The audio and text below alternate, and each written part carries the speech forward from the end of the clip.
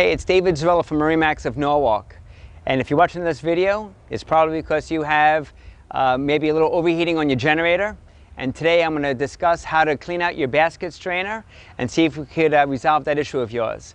If it doesn't help, by all means, reach out to customer care at MarineMax.com and one of my service technicians will be more than happy to walk you through it.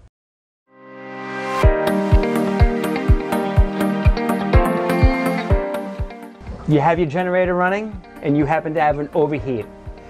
First thing you would like to do is obviously please let that generator cool down completely. That could be a couple of hours before you could actually mess with the unit itself. But what I would do first and foremost is just close your seacock, which is right here. So you would close this down. That shuts the water flow out. Open your basket strainer. So you would open up your basket strainer and go on in here and see if there's any debris in here. For example, we got a shell or some sort in here, and that actually could clog up your air conditioning system. So you periodically want to clean this out. This is just a prime example of what's inside these basket strainers.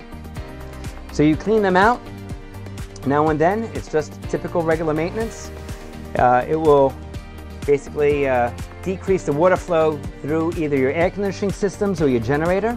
So you want to make sure they're nice and clean. You put your system back together, you put the basket strainer back in, you open the seacock. You would like to let the air escape from your basket strainer. Get water to come over the top. That's what you're looking for.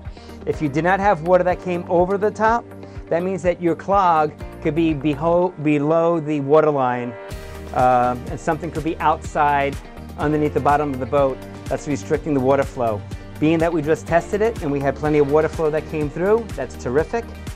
You go ahead and put your cap back on top. Again, please, hand tight, good, snug, hand tight. Don't over tight the plastic cap. And then don't forget to open up the seacock. And then you can go ahead and try to start the generator.